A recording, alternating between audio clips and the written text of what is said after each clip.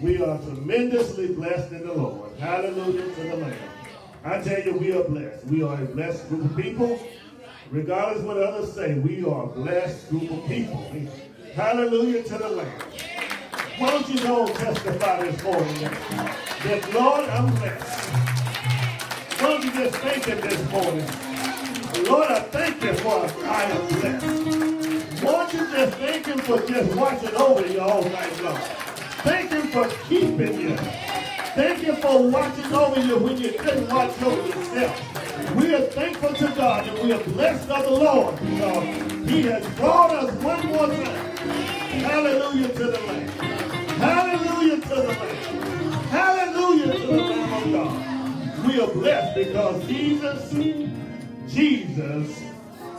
has made a difference. Hallelujah. I tell you, we're just so blessed. We're so blessed. We're blessed to be in the family we're in. We're blessed to be in the nation we're in. We're blessed in the community we live in. We are just a blessed group of people. And not only that, we are blessed because our lives are not on their way to hell. We're blessed because we've been delivered. We've been sanctified. We've been made over again. We are blessed. We are tremendously blessed. Brother Miles, if you hit me one time on this side, Brother Alfred, you hit me one time on this side, then we can get into the service. Hallelujah. Let me call your attention to Colossians chapter 2. Colossians chapter 2. Colossians chapter 2, just 2 verses. The book is Colossians. The chapter is 2. The verses are 9 and 10. We serve the awesome, the amazing God. Hallelujah to the Lord. We serve the awesome, the amazing, the anointed God. We thank God for who he is and what God has already done. Colossians chapter 2, verses 9 and 10. In the New Testament, when you found it, you discover these words. For in him. For in him. For in him dwells all the fullness of the Godhead bodily. And you are complete in him. You are complete in him. You are complete in him, who is the head of all principality and power. I want to talk about in him. In him. Okay, guys, make it plain. Now, come on. In him. In him. In him. In him.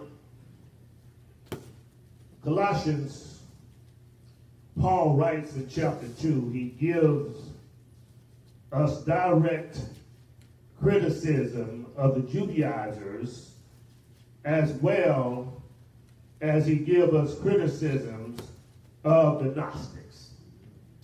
You see, in Paul's day, there were people called, there's a sect that was called the Judaizers. And there was a sect that's called the Gnostics. Oftentimes in Paul's letters, he writes to them as well as to us to set straight some things that were going on during that time. He writes to us to remind us that Jesus is the one who completes us.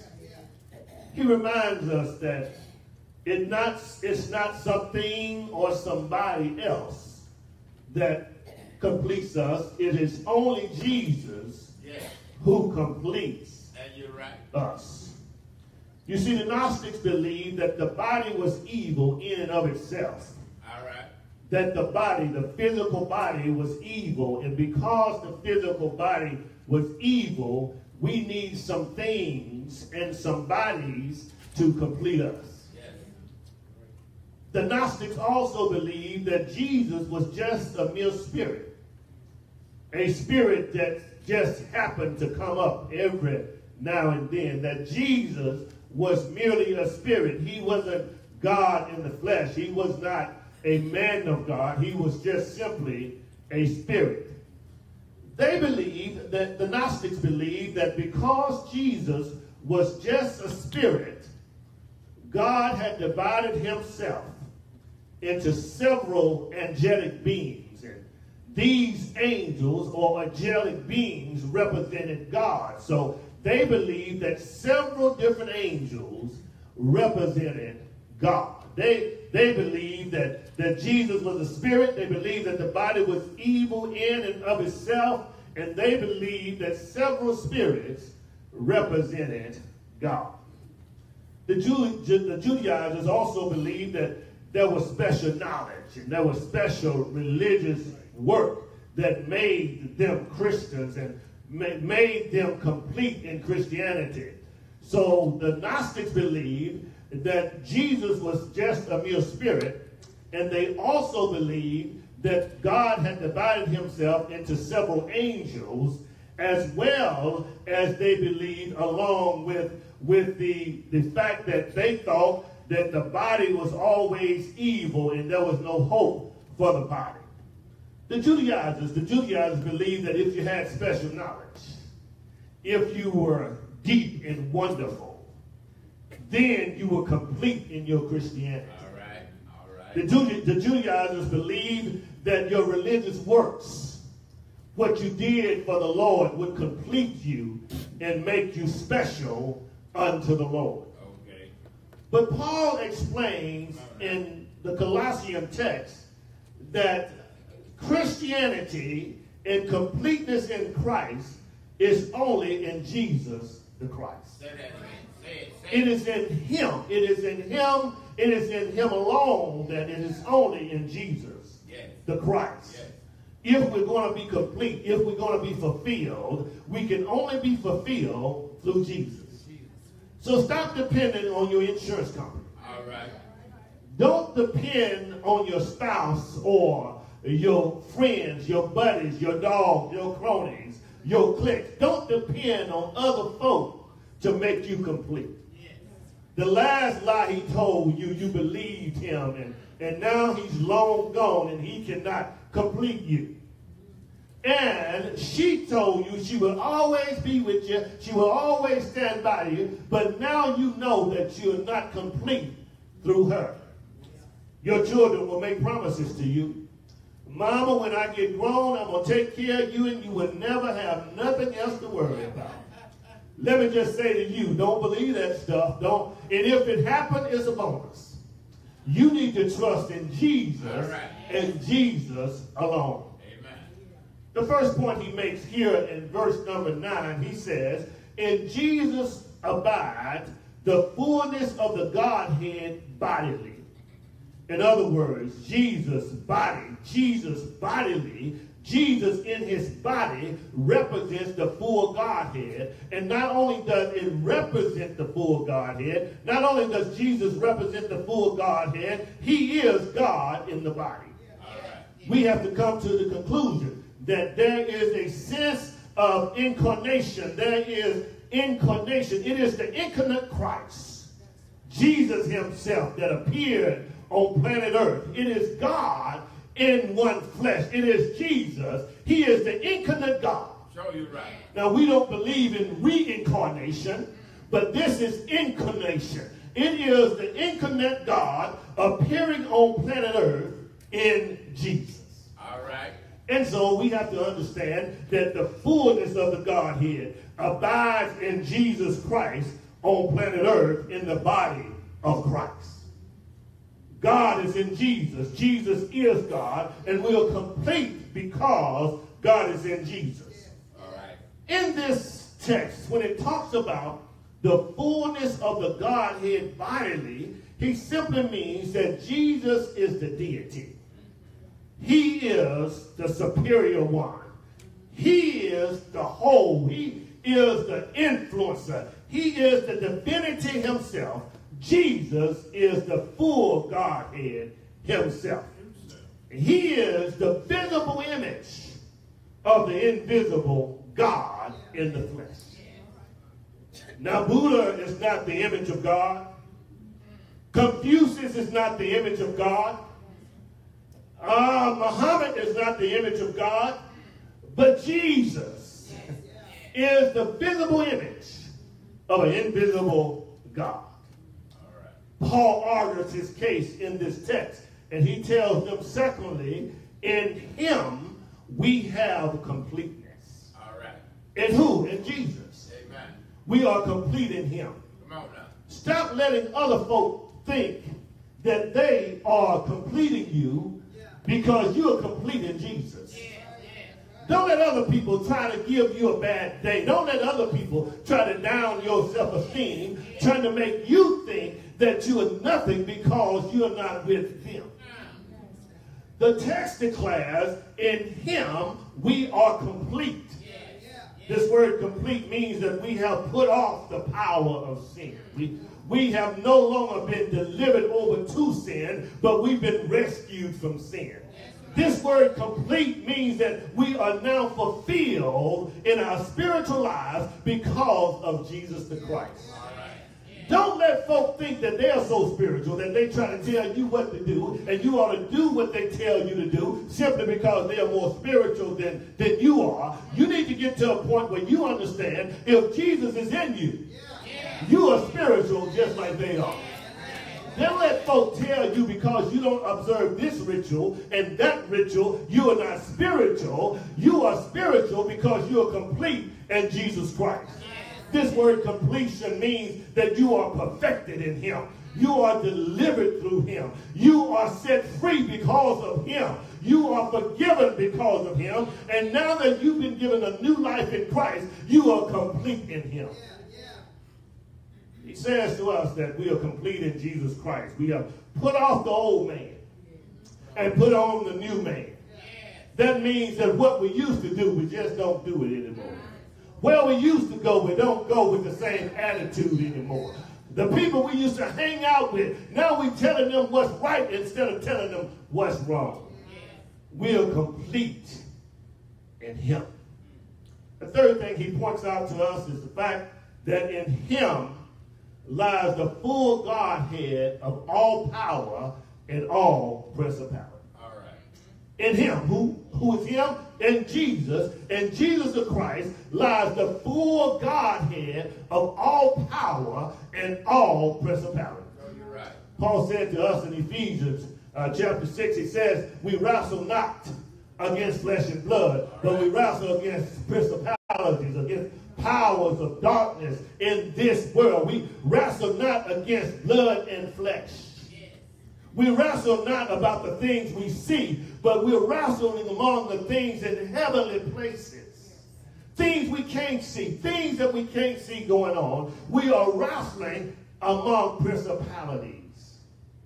We're wrestling among powers and spiritual beings. We're not wrestling among physical beings. I know sometimes you look at your enemies and you think they're just of the devil, they're just the devil. But let me just tell you, it's the devil's influence that's going around that person. We wrestle with principalities, stuff in high places, stuff that we can't see, authorities. We wrestle against those things in spiritual places.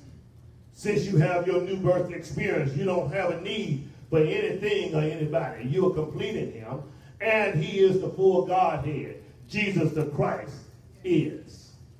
He is the all-sufficient Christ. He's the all-sufficient God. He is the Savior. He is our Lord. He is God himself in one person, the physical body of Jesus Christ. The good thing about God, he is one God in three persons. Jesus represents one of those persons. In him we have, Paul says in Acts chapter 17 and verse 28, Paul declares, in him we live, in him we move, and in him we have our being. So your lifestyle ought to be generated and produced around him. You ought to walk with him. You ought to acknowledge him. All we need is in him. And all we have is in him. All that we are going to be will be found in him. All that we are is in him. Thank God for him, because he is the one that makes a difference in our lives. All that we will be found in him. Our influence is in him. Our authority is in him. Our hope is in him. Our help is in him. Our rights are in him. Our liberty is in him. Everything we have will be found in him. Our dreams are in him. Our joy is in him. Our hope is in him. Our faith is in him. Everything that is concerning us are in him. Our love is in him. Our endurance is in him. When you think you're about to give up, when you think you're about to quit, you need to look to him. Our focus ought to be on him, and our deliverance is in him, and our faith ought to carry us to our strength in him. Regardless of what we see around us, our faith ought to be made strong in him. Paul says to us, as he said to the church of Colossae, you need to remember that you can't believe like the Gnostics believe, that Jesus is just a mere spirit. You can't believe like the Judaizers believe that Jesus is someone that you can get close to, and your Christian walk is made closer and closer through your knowledge and your works. Oh, there are some educated people around, and they have come to the conclusion, because they have an education, that they are stronger Christians because of their education. Let me tell you, seminary is good, but if you're not in him, seminary becomes cemetery. You got to be found in him. You got to realize that in him, there's the fullness of the Godhead. The superiority is found in him. I just want to tell you today, if it had not been for him, Calvary just would have been another hill. If it had not been for him, it just would have been a hill shaped like a man's skull. If it had not been for him, I would have been dead and gone, sleeping in my grave. But he protected me if it had not been for him. But thank God for him.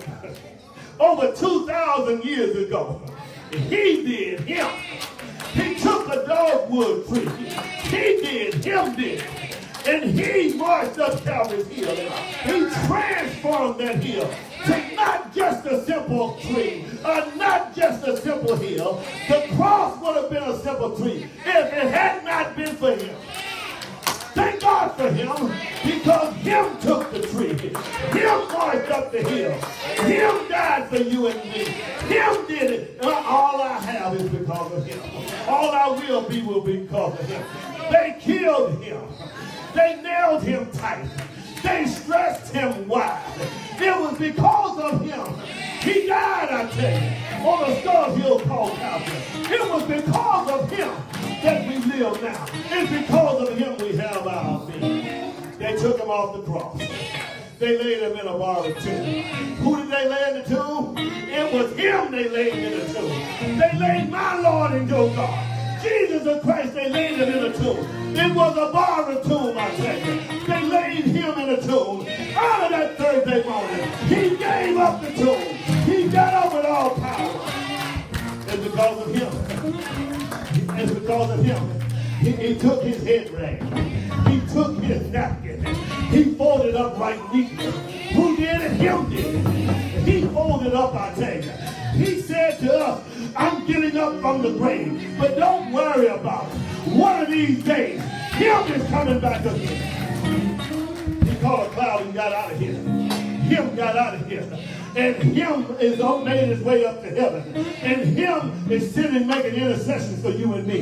Him is doing it, I tell you. And because of him, one of these old days, at the trump of God, him gonna catch a cloud. And him at the trump of God will ride back in here. And him will make a difference in our lives.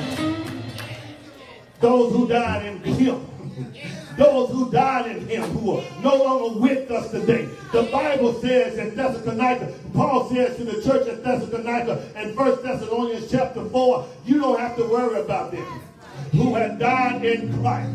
One of these old days, at the trump of God, at the voice of the archangel, yes, thank God for Jesus. He will catch a cloud and ride on back in here. Ride on, King Jesus. No more suffering. He's going to crack the sky. The dead in Christ shall rise first. And those of us who remain will be caught up in him. And we will forever be with the Lord. Thank God for him. We will forever be with him. And the Bible that says we will join the four beastly creatures round the throne of God. We will join the 24 elders round the throne of God. Crying out, holy, holy, holy.